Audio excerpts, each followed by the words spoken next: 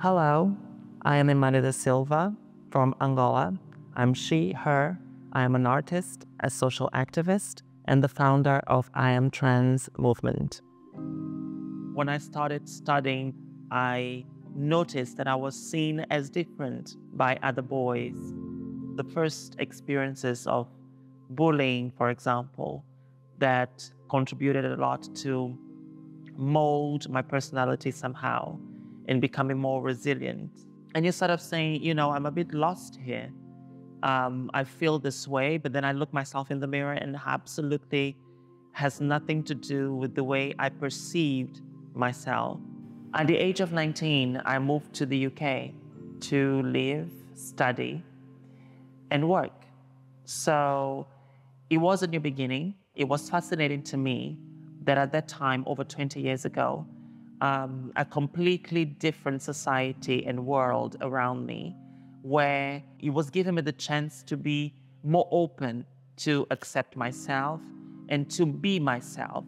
In 2007, I made the decision of making the first steps towards my transition.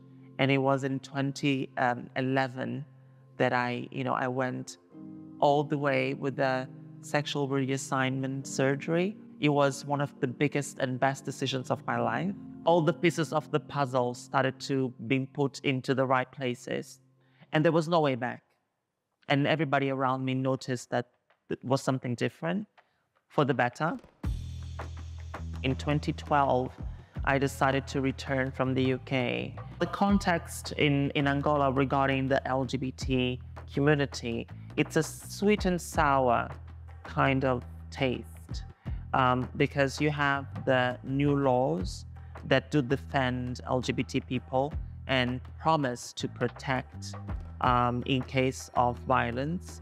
But then you have a society that in the majority, it's very conservative, it's extremely religious.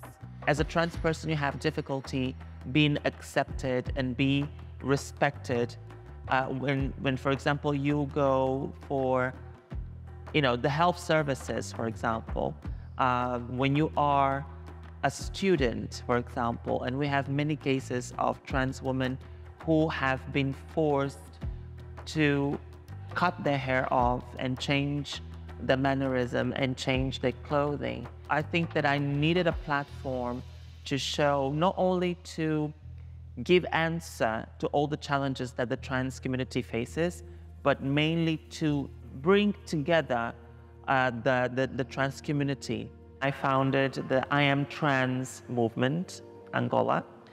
And the first step was to create a campaign called I Am Trans.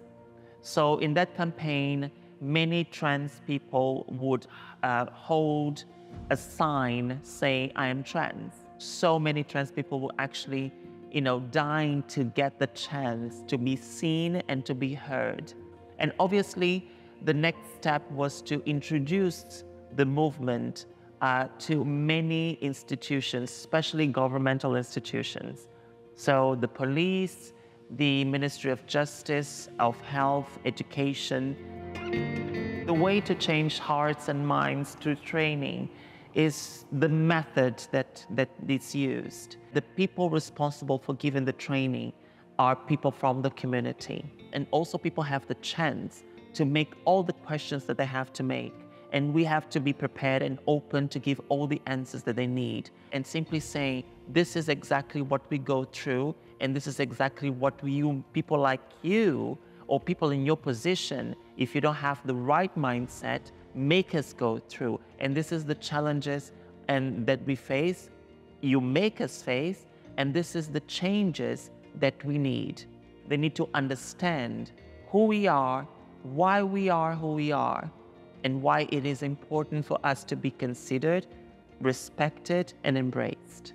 When I'm not active making social changes or provoking the debate, I'm making sure that I'm showing society how useful I can also be artistically, as a painter, as an actress, in the modeling industry, as a designer, as a TV presenter. Every single time a body like mine is in those spaces that gives the visibility and the chance to actually talk.